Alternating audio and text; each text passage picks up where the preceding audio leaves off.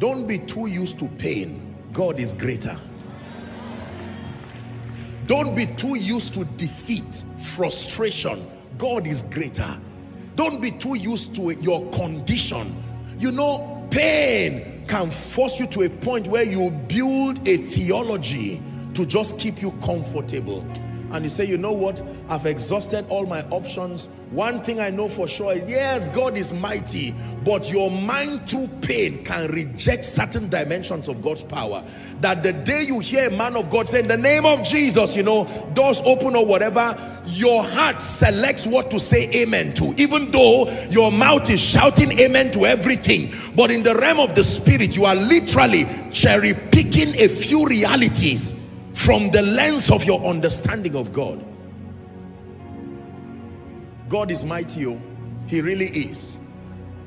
Read your Bible and see a display of his power. I'm praying, I don't know, but it's a personal request. May God do one of those things he did in the Bible in our days. Just one spectacular manifestation that can last us. We can literally hold on to that experience as a vehicle to drive our faith to a point of maturity where we can trust God. Hallelujah. I wonder what would happen if one of those patriarchs, one of those saints, I know that they will come, if they were to suddenly appear in our world, they will be shocked at our technological advancements, they will be shocked at whatever, but they will also be shocked at our unbelief. They will be shocked at the aircraft that a man can build metals and can carry him for hours from one side of the world to the other. They will be shocked at the fact that with one dial you can make a call and someone at any end of the world can receive. They will be shocked. But one thing they will be shocked of too is our level of unbelief in the midst of evidences are so. Hallelujah.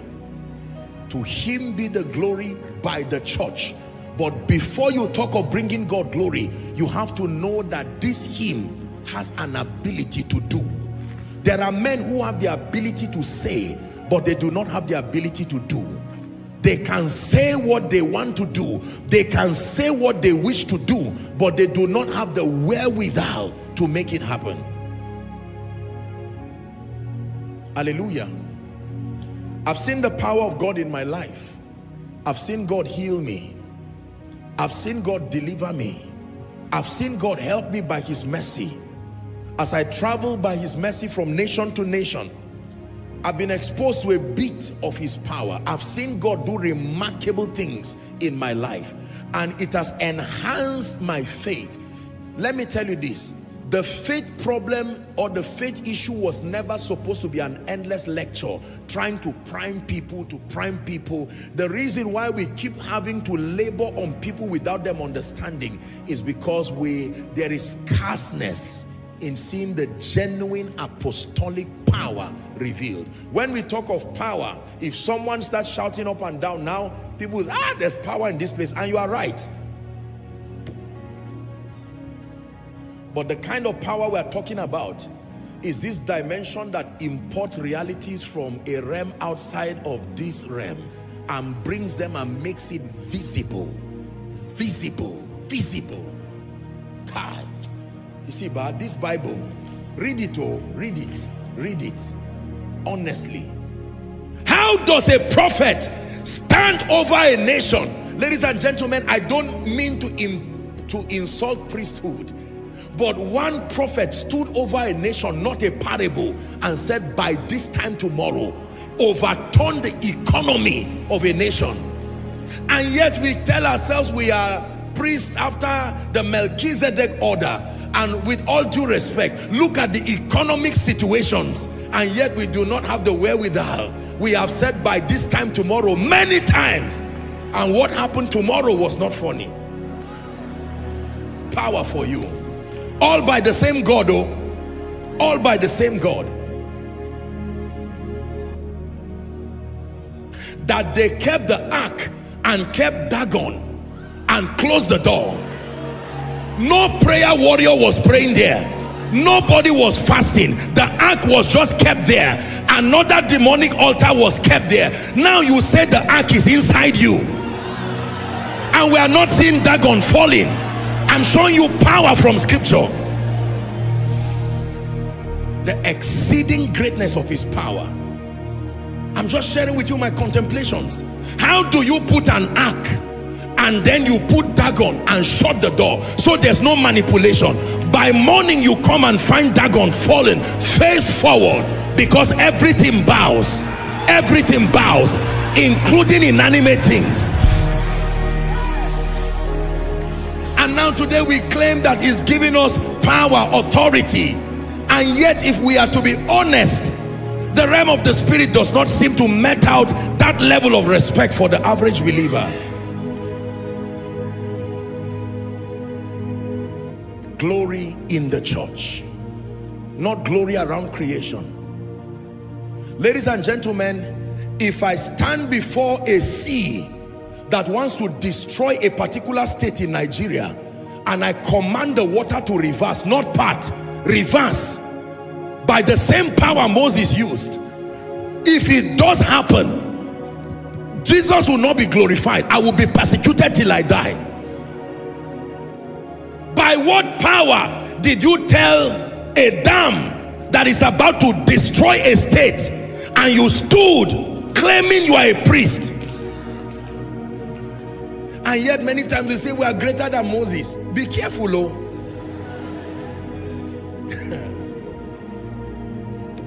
It was not a parable. Frail man, stammerer, but power. He stood in front of the Red Sea and straight, a man who had met God. He said, I have made you a God unto Pharaoh. Is that in your Bible? I'm showing you Paul's burden, Paul's prayer, that every believer that wants to bring glory to God at this end time, you must understand the exceeding greatness of his power. Moses stood before the Red Sea in front of over 2.5 million people and parted the Red Sea. I don't know if you understand that miracle. An ocean parts hither and thither, creates walls. This is the God we serve. If I wear my shoe now as a Christian and my shoe does not fade, does not grow old, and grows with my leg, you will most likely call me a herbalist. Say, no way, it's impossible. I'm just showing you the standard. Is the reason why it is so difficult to bet a little miracle. And if that miracle does arrive, we idolize that miracle. But I believe that before Christ returns, maybe not everybody, but there are a few people that will press past this curtain and tear that veil and say, Lord, demonstrate your power. Oh, come and manifest your power today. Oh, come and manifest your power today. Oh, God of signs and wonders, Savior, Redeemer, come and manifest your power today. Oh, God of signs, and wonders, Savior, Redeemer, come and manifest your power today. Let me tell you this. There were people who walked upon this our earth. I tell you, they literally were men who were, it was worthy to fear them. These guys use words to change climates. I don't know what kind of human beings they were. Imagine having that kind of power. There are a few people here and there in our dispensation that demonstrated the power. Men like Apostle Babalola, they stepped into, you know, Archbishop Benson Idahosa and others that history did not do justice to capture them. But you see, I am personally tired of talking about Apostle Babalola. He's dead. Archbishop Benson Idahosa, he is dead, but you are alive. You and the God that empowered him, he's alive forever. We talk a lot and sometimes we use it to just score cheap points. Oh, once upon a time, Apostle Babalola, he marched a rock and an angel, there's the imprint there, Mr. Man. If the Bible says Jesus Christ the same yesterday, what is the testimony of our own generation? You see, they captured dimensions of God and immortalized their impact. Even though they've gone, we cannot forget them because an imprint of their encounter remains upon the earth. This generation must also have something that our children will say, if you doubt that this our fathers knew God, this is the evidence. They found him. They trapped a dimension of his power.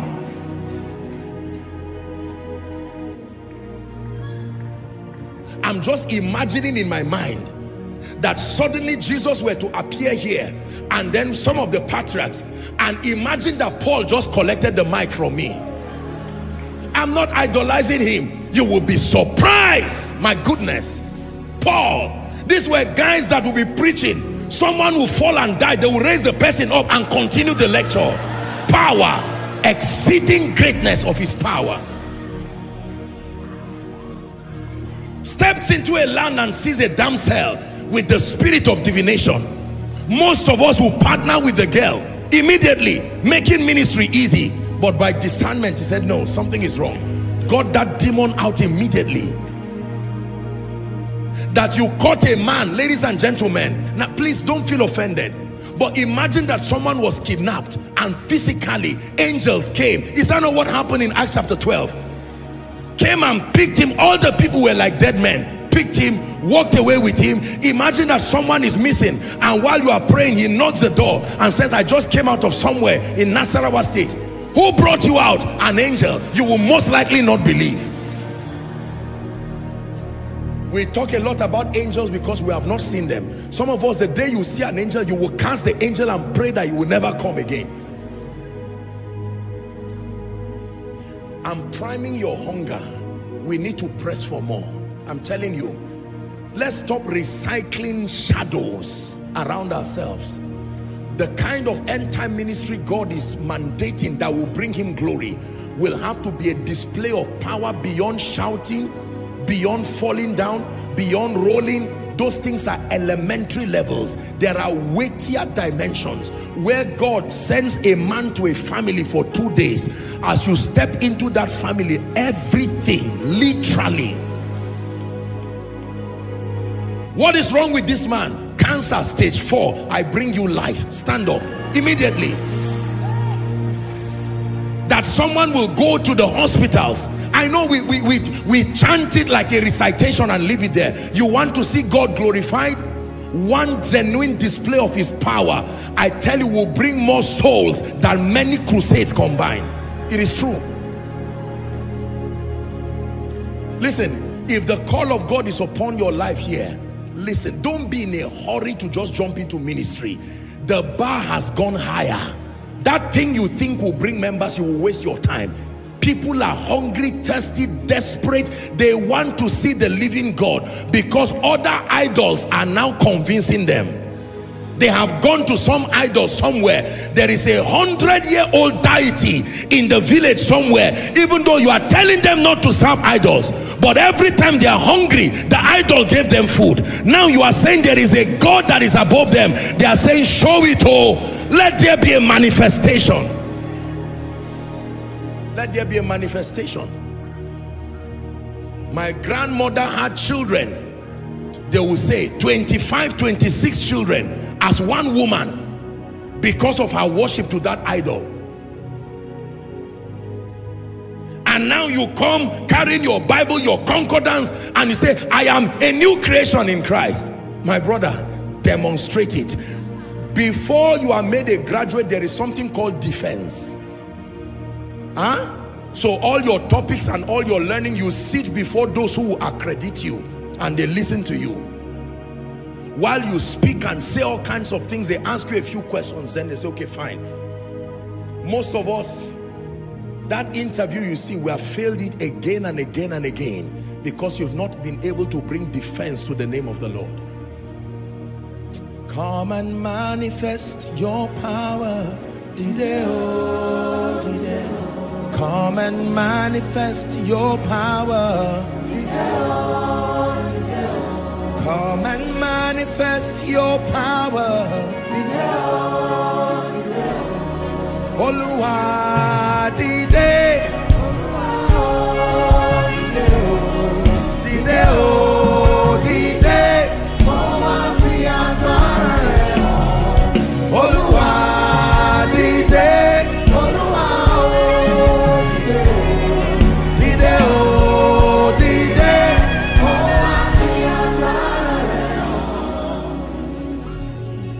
Hallelujah.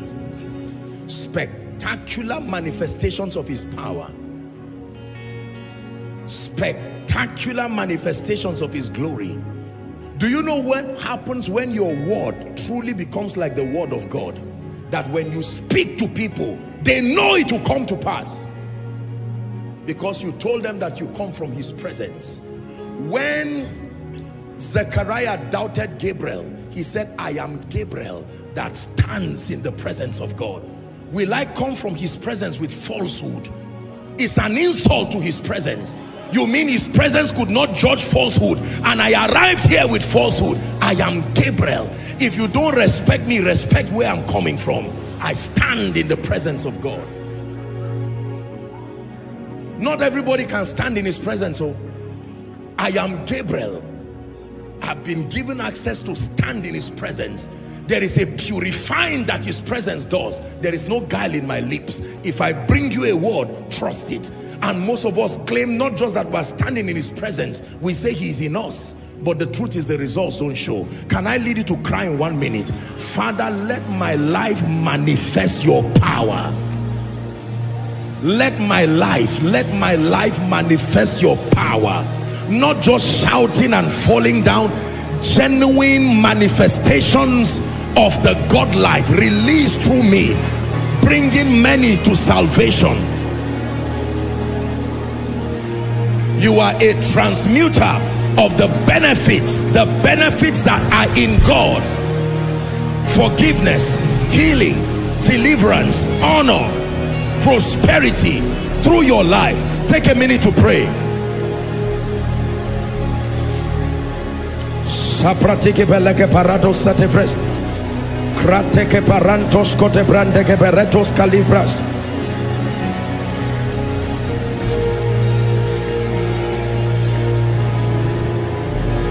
In Jesus' name we pray.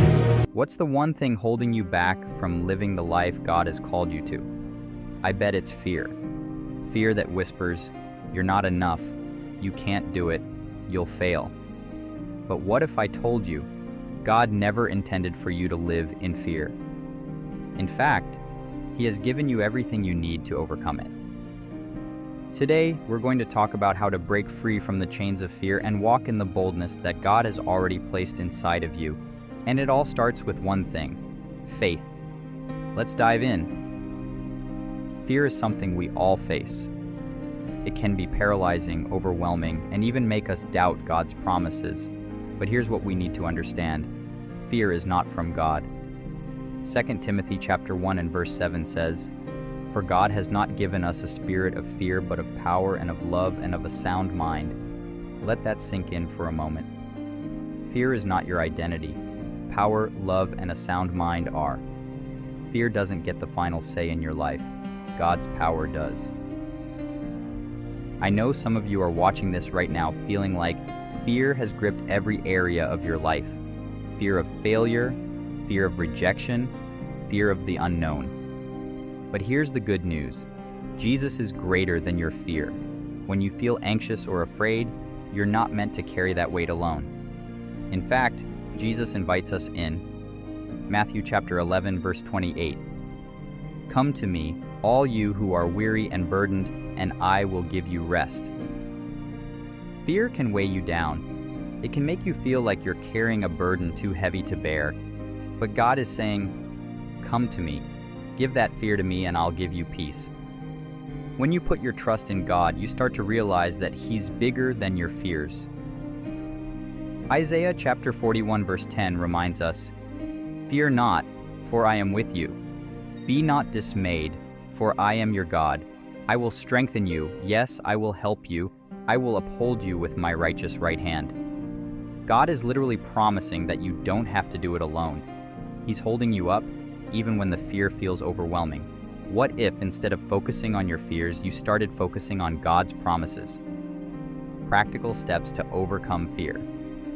So, how do we practically overcome fear in our daily lives? Here are 3 key steps. Number 1, meditate on God's Word. The Bible is full of promises that combat fear. One of my favorites is Joshua chapter 1, verse 9. Have I not commanded you? Be strong and courageous. Do not be afraid. Do not be discouraged, for the Lord your God will be with you wherever you go. Read scriptures like this daily. Remind yourself of God's truth, and fear will lose its grip on your heart. Number 2, pray boldly. Prayer is not just asking God for things, it's an exchange. When you come to God in prayer, give Him your fear and receive His peace. Philippians chapter 4 verses 6 to 7 tells us, do not be anxious about anything, but in every situation, by prayer and petition with thanksgiving, present your requests to God. And the peace of God, which transcends all understanding, will guard your hearts and your minds in Christ Jesus.